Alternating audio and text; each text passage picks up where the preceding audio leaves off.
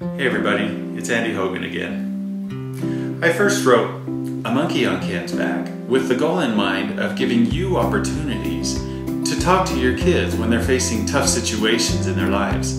Things that are like monkeys on their back that maybe they're going to be carrying for a long time.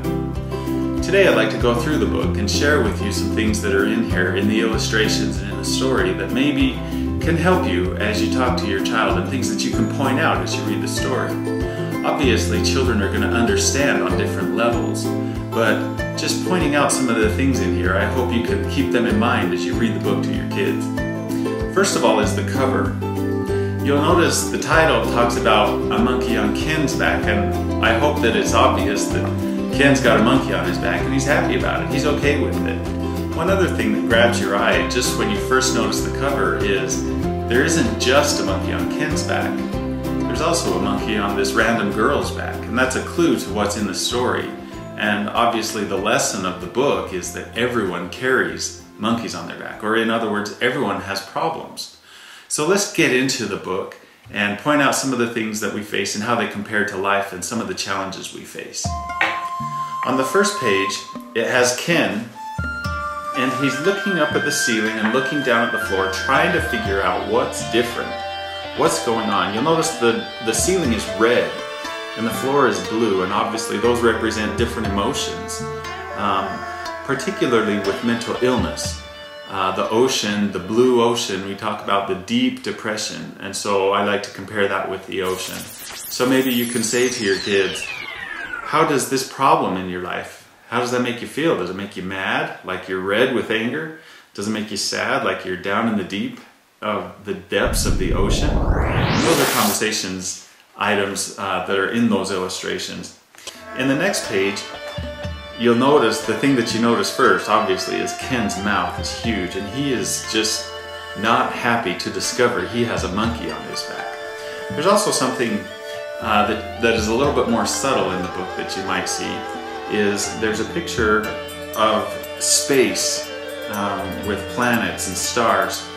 And that's to represent the deep, the deep lasting effect of mania or obsessive compulsion.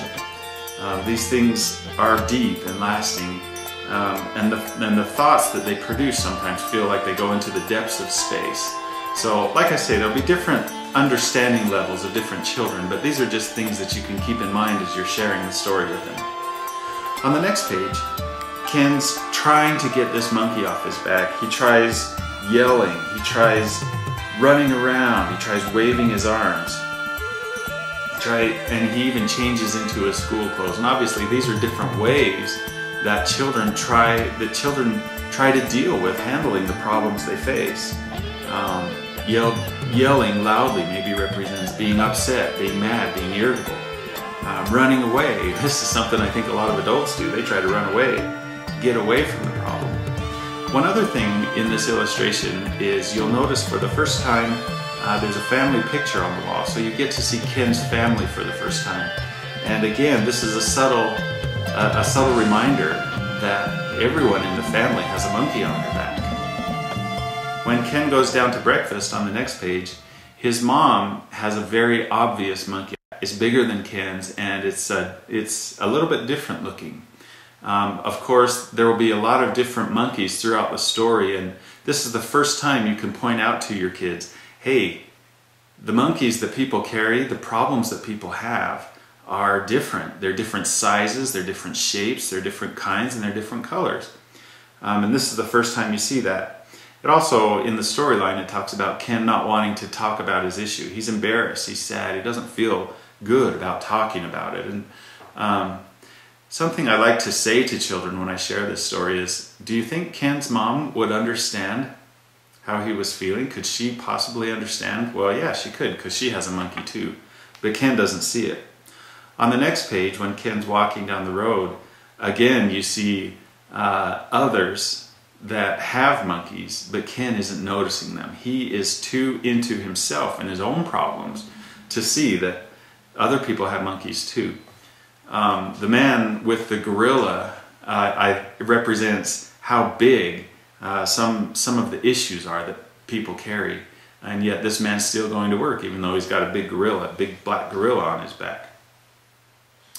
The next page, we meet Ray, Ken's friend, and she's trying to comfort him, but Ken won't hear it. Ken doesn't feel like she can understand.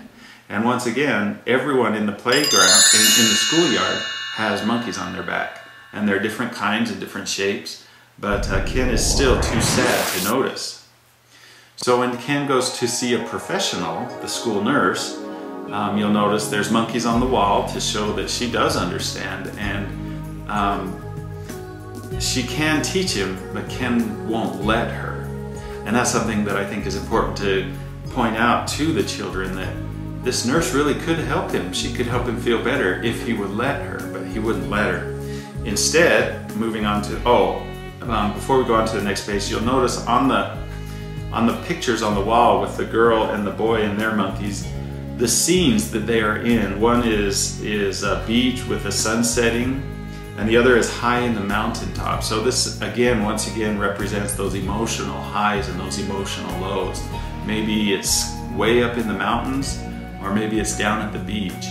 But those emotions can have a wide variety of when and where the child has problems, or what situations. It doesn't matter if they're on a beach in Hawaii or climbing high in the mountains. Sometimes those monkeys, those problems that we face, are always there. So in the next one, in the next page, Ken goes to the dump, and he decides he's going to try to get the monkey off his back in his own way. And this is where, as he's walking into the dump, I had the illustrator put in some special things to represent different actions or attitudes or behaviors that children and later teenagers and even adults can fall into when they don't let the professionals help them, or even their friends and family. You'll notice there's a broken iPad, a broken can, a broken bottle, a broken Xbox, TV, and even a paper where somebody used to do a line of drugs. These all represent bad choices or ways that people try to escape their problems. Not saying those things are all bad. I mean, obviously iPads, Xbox, they have their place. But when they're in the junkyard, when they're trying to be used for escape from problems, that's when they can become problematic. And over to the next page, that's what happens with Ken. He starts getting chased by a dog. Now you'll notice that, look on the dog's collar. The dog's name is Addiction. And then again, in the dump, there's different things that represent different addictions that people face. There's a prescription medicine bottle. Some people use prescription medication to try and escape. They've used that. There's a big refrigerator. Some people use eating or have eating disorders because of things they face. There's a computer, a TV, and a car.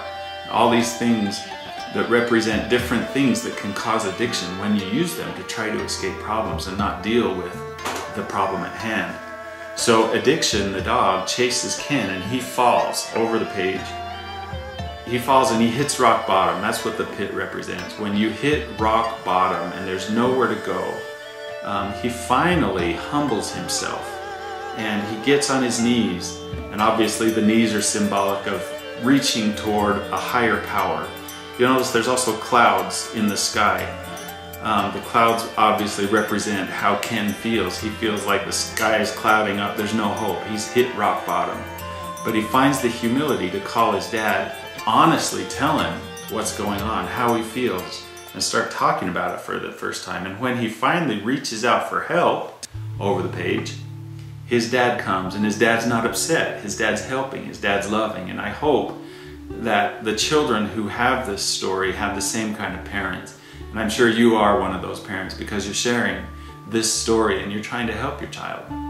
So you're not going to judge your child, you're not going to be upset, you're going to help.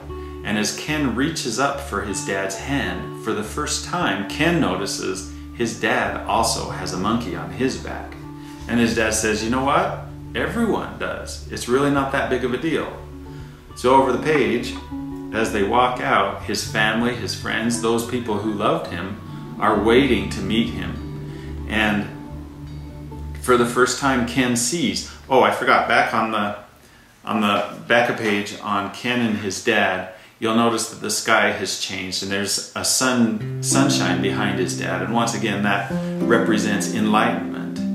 It can also represent divine help when we ask for it. So then he comes out over the page and his family's waiting, and he sees that they have monkeys on their backs, but they're happy, they love him. And he decides, over to the last page, he decides he can be happy when he has a monkey on his back too. And he's given the thumbs up with, and he's looking back as if to say to us, to the reader, to the child, to your child, it's going to be okay. Everyone has problems, everyone's dealing with them, but we're here together and we're helping each other. So they're skipping off into the sunlight, into the sunset, and the word here is can begin to understand that he could live happily. And understand is leading into the next step of the 5 steps that I list in my book that talks about 5 steps to get help. A monkey on Ken's back, if you over the page, it lists those 5 steps. And a monkey on Ken's back is for number 2, which is authorize the illness into your life. Or in other words, accept it. It's okay, everybody has problems, everyone has trials. And then understand, once you accept that, you can start to learn. You can start to understand the monkey on your back, or to understand the issue you face. Learn how to control it, which is step 4, and then heighten your life, which is step 5. So that better life is coming, even though there's a permanent monkey on your back. But in order to find that life, the child and all of us has to accept what we can't change. So that's a monkey on Ken's back, and some of the things that are inside there that I wanted to point out as you share this book with your children. Thanks for watching. Again, I'm Andy Hogan, and I'll look forward to seeing you next time. Goodbye.